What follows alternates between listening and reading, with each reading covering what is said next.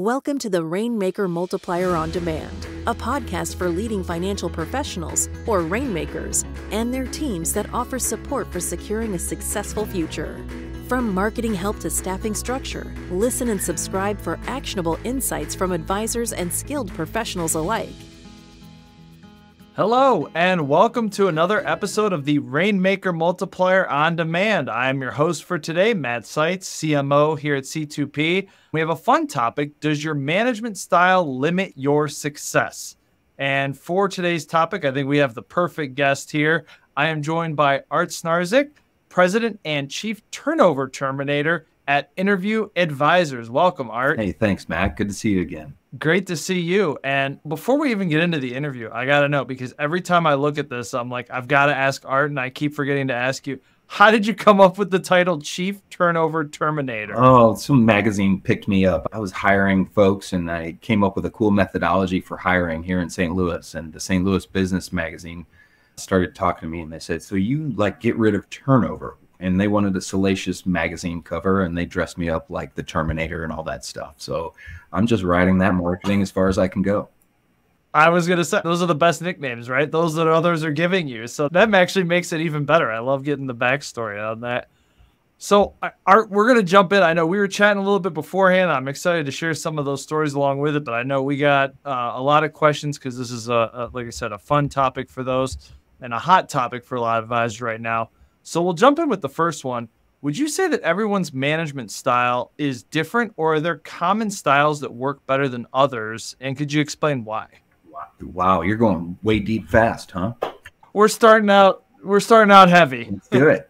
I think many people have different styles, but we can add different skills to those styles. So any style of person can be a good manager. There's some extroverts who we think are excellent managers of others, or leaders, or managers of themselves. And introverts sometimes are like, are we represented there?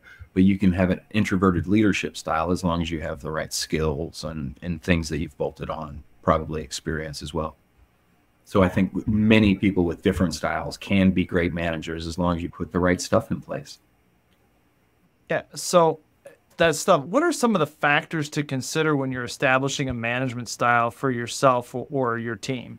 I think the biggest thing to consider is who you are as a manager. Maybe one place to start is we use a lot of assessments and interview advisors to help with hiring, team building, to help understand the people and personal development, all kinds of stuff. And there are indicators in there that tell us that people are different. So if you're a very direct person and you like to get things done, those people will be managing in their way. As long as they do it effectively and get results, that's fantastic. But there might be slower, steadier people who like to run a process, and those process-oriented people can be fantastic managers. And there's pluses and minuses to those traits. Any overextension of our skills or our own personal traits can sometimes get in our own way. So if you're too direct, sometimes maybe you're too fast-paced for slower-moving people, or you don't help them navigate through change easily enough. So just awareness and understanding of your own style is the first thing, so that you can understand, to your question, so you can understand, who do I need around me? Do I need a mini me, or do I need a yin to my yang to kind of counterbalance what I need done here in the workplace? And really, I think the answer is always, what does your business need? Separate yourself from the business, and what does the business need? Do they need a people-focused manager, or do they need a detail-oriented accounting manager, a controller, right? Who's hyper vigilant about mistakes? So do they need a nurturing culture builder? So really, what does your business need? Listen to that first. Find out who you are, so you know how to really add your skills to that. Find out the parts that you love and do those things, and then get somebody else to do all those other things you don't like doing. And I think we'll probably get into this later, but I'm sure some of these assessments too help you, like each individual, those listening as a leader, I guess, evolve and adapt as well. Like you mentioned, like introverts, like I'm sure there's times where you have to be an extrovert in your role, and vice versa. Because I think a lot of people naturally think of leaders as extroverts, and that's not always the case. I actually just read an article just yesterday about how people assume that a leader must be an extrovert, but all of the different qualities that make an introvert a great leader, most importantly being they listen better. They're not worried about talking, they're listening. Oftentimes, right? But I've met a lot of extroverts who've bolted on some really good interpersonal skills, understanding others' skills, empathy skills, These are some of the things the assessments let us hash out and say, which skills should I bolt on to my preferred behavioral style? I think a really good example are Steve Jobs and Bill Gates. Jobs is really extroverted, and Bill Gates ran his company a little bit more introverted, right? But I'd like to say that we think the extroverts are all the leaders. We just don't hear from the introverted leaders. That's all. They're not screaming about it. All right, that's what they say, right? That's what I was always taught. Lead by example. You don't have to be the loudest one in the room. Show them how to lead. So what would you say are some signs that your management style might be hindering your team or holding them back? Those would be the common ones. I'm not getting the results, right?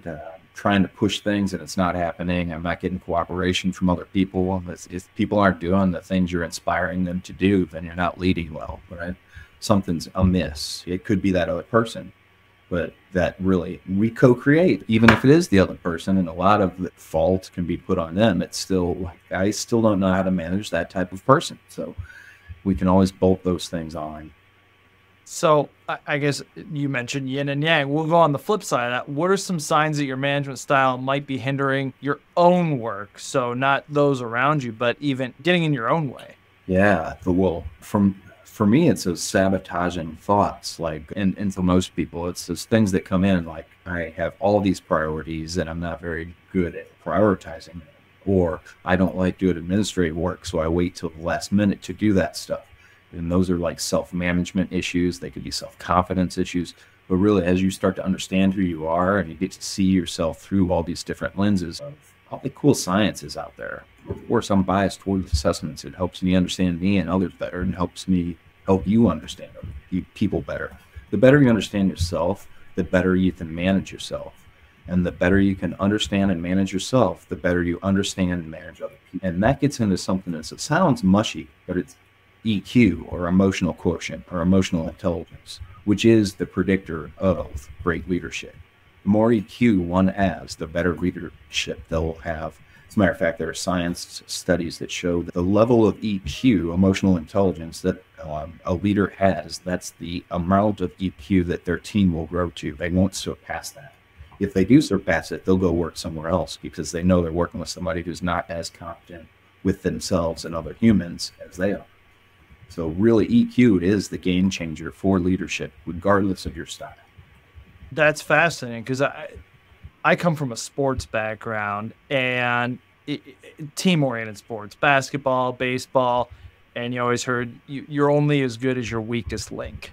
And so you think about that on a team, someone around you, but you're saying different, which I like, because it puts the onus on the leader of your team is as strong as your emotional intelligence can be as a leader. So that's an interesting twist, and I love that, because it puts it on the leader to control the destiny of their team and the heights they can reach. So do you have any examples? I think that might be valuable too for our audience, of leaders that have worked with you or done your assessments and then worked with you on that to identify they need help in this area and reached a new level of heights for their team.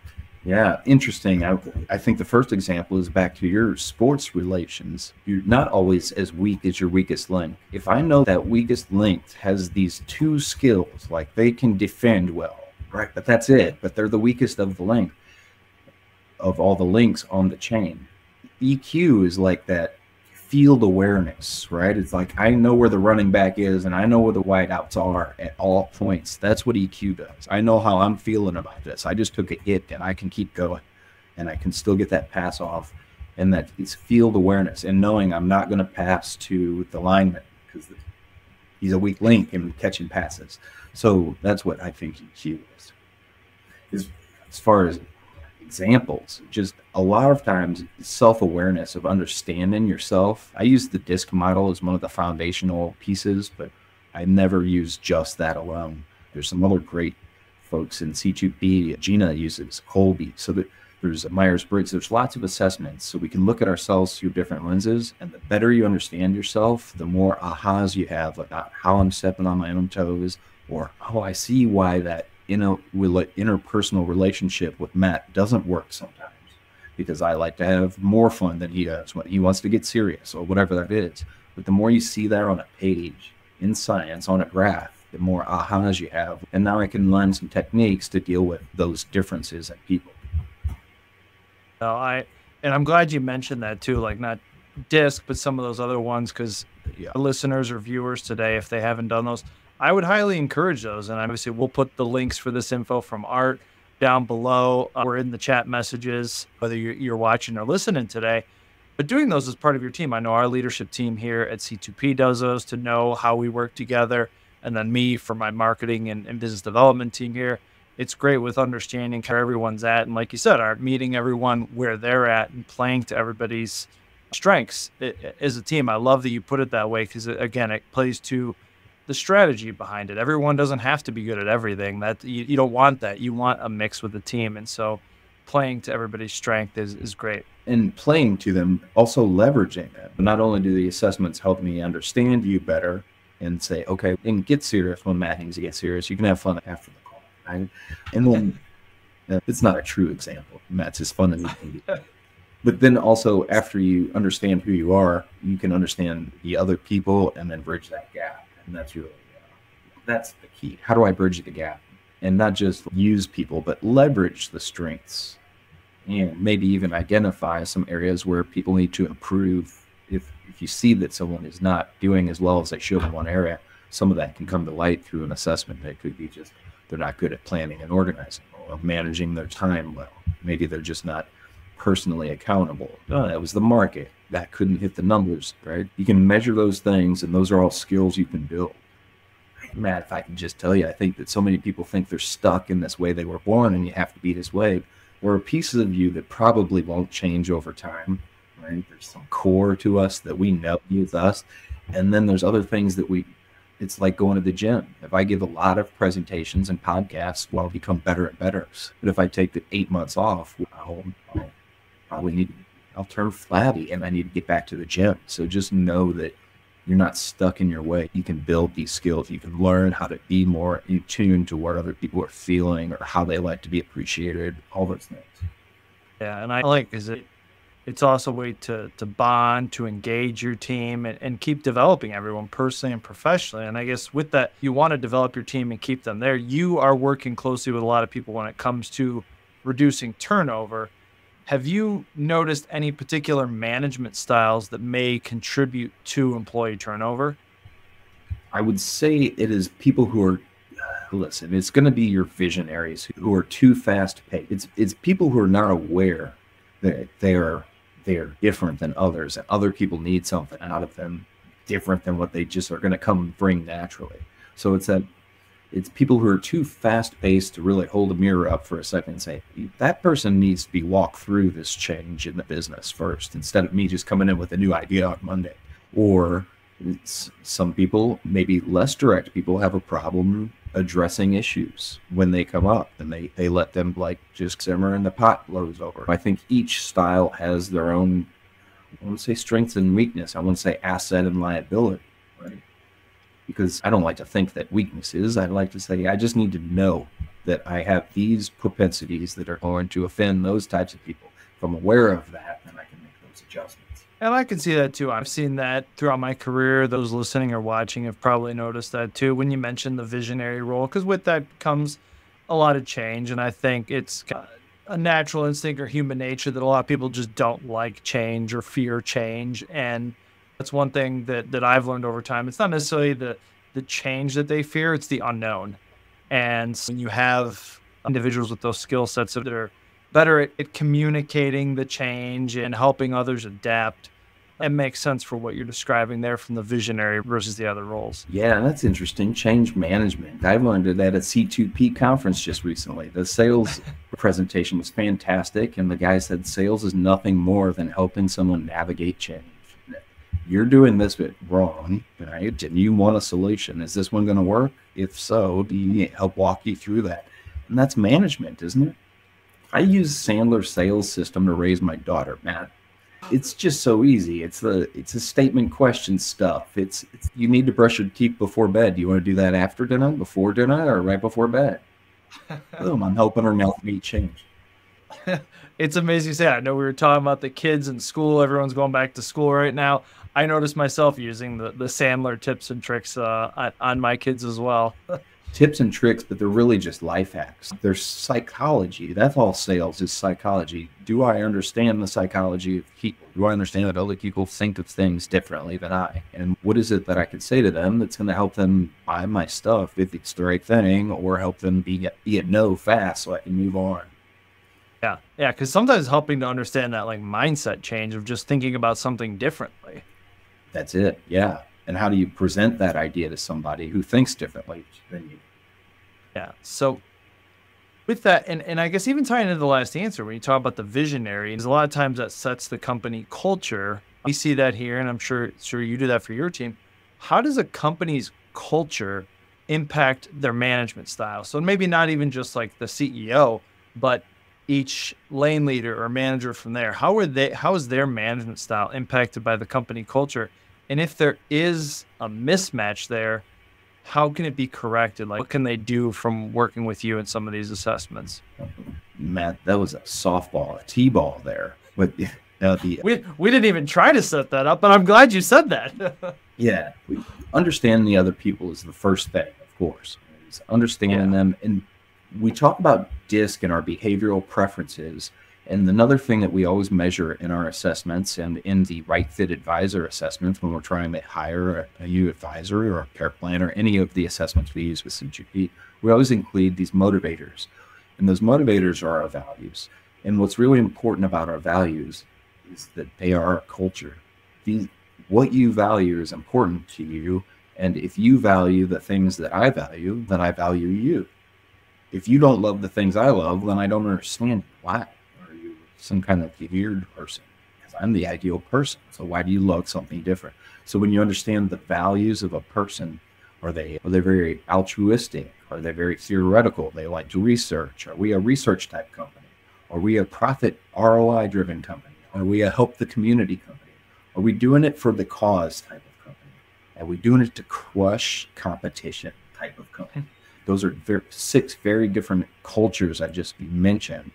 Understanding who the visionary is and what he values or she values is super important, because that you want to find other people with the same values.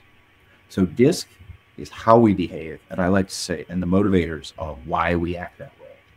The DISC is the style we look like as we go and accomplish these motivators. And if you have different ones than me, and we're going to have a different culture. So you could be a perfect admin assistant for this company, but because you don't want to crush competition, you want to do it to help the community, you're just going to have that clash.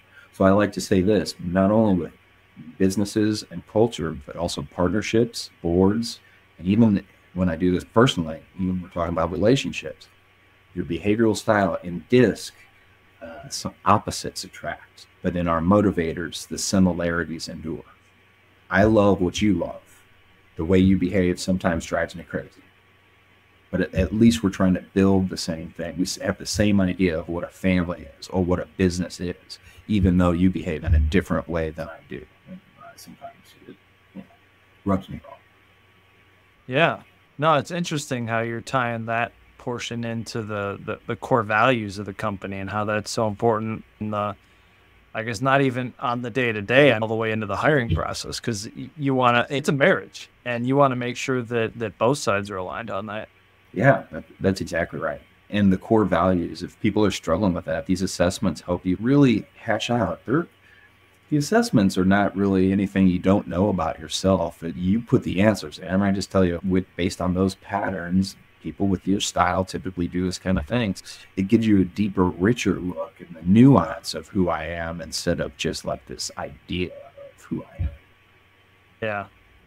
This is now out of my own curiosity, when you're working with organizations like ours, a C2P, or with any of our advisory offices, and you're handing out the assessment results and you're reviewing those as a team, I was wondering, like, you get a kick out of that, because I know, like myself, I'll look and I'll be like, oh yeah, that is me. And then you look to your neighbor, your coworker, and you start to see like, oh, okay, that's why we have these kind of interactions.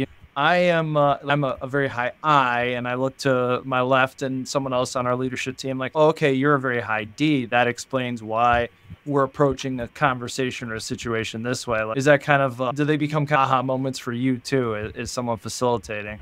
I get to learn and teach every day. So that's what I love. And I get to learn and teach human things, which is interesting because all my research is me search. But yes, only every time, Matt, when I sit down with people, they're like, yeah, that's why you drive me crazy. And these are people who are handling big problems at work and have struggled for months. But then when you see it on a chart and a graph and you can see I score here and you score there, of course, now we can take a deep breath and say, how are we going to do this together? And I think too, it also speaks to why different assessments are necessary. There's not a be all end all, and you specialize in so many on your end, why it makes sense that you can't just read a disc assessment and be like, oh, okay, this is going to solve all of our communication issues on our team. Like, it explains, it makes sense why it's important to go through different assessments and working with someone like yourself to explain the situation you're going through as a team. This is why this assessment might be a good one at this point in time. Perfect, Matt. Perfect. It's like the old toolbox analogy. You want to have a couple different tools, but a screwdriver doesn't beat nails into the wall. It can if you're in a jam, but it's not. That's like going and getting a free assessment off of some website. You're hammering in there, but really understanding, what do I need to measure? Let's not measure anything more that I don't need to measure. And also, let's look through different lenses. How can I see somebody from different angles instead of one myopic way? But many times, there's a time where you just need to know how somebody goes to work, and you want a Colby assessment for that. And you call Gina for that right away. What are some steps that someone can take if they wish to correct or strengthen their management styles specifically? I know we're talking about different things that different assessments can address, but if they want to address their management style, the topic of today, what would you recommend? It goes back to, it's cheeky, but know, grow, and show. You got to know who you are first, and then you have to grow if you want to. And you get to choose which pieces. Some pieces, maybe I don't want to grow. I don't want to be super analytical. I'll hire somebody for that. But grow the pieces you want. Grow your management style. Learn some EQ tools so you can understand how to help other people peel out from their events all day long. But bolt on some skills. So first know, and then bolt on skills and grow, and then just go out and show that and model that. The EQ, why no one raises above the level of their manager in emotional intelligence, is because the manager is modeling to them what they should be. Right? And that's why it's important for us to grow so that we can go and show, here's how I want you guys to behave. Here's how I want you to deal with conflict. Instead of flaming you with an email, I'd rather we have a quick conversation, set a time for that. And then that's a cycle. Then go back and know yourself again and get more clear and grounded and be you, and then grow whatever pieces you want. Maybe things are going great and you want to grow your golf score and make it shrink and then go show it off. But just that continuous process. So know yourself, grow yourself.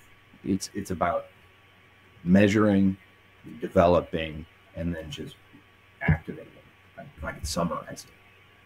Yeah, no, that makes sense. So that's a constant cycle, the know, grow, and show, because I'm assuming whether it's solving a problem as a team or just evolving as a team, right? That's why it's an ongoing thing. That's it. And hopefully your team's growing. You have new people, and now we have to introduce them, and they need to now understand who we are because we've grown our culture.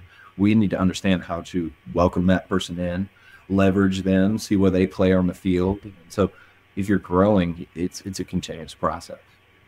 I think it's a great time. I like to use these assessments for a lot of personal stuff. I'm known, I got the moniker of the Turnover Terminator because I do it a lot with hiring. Because the first step is make sure you bring in the right people you need.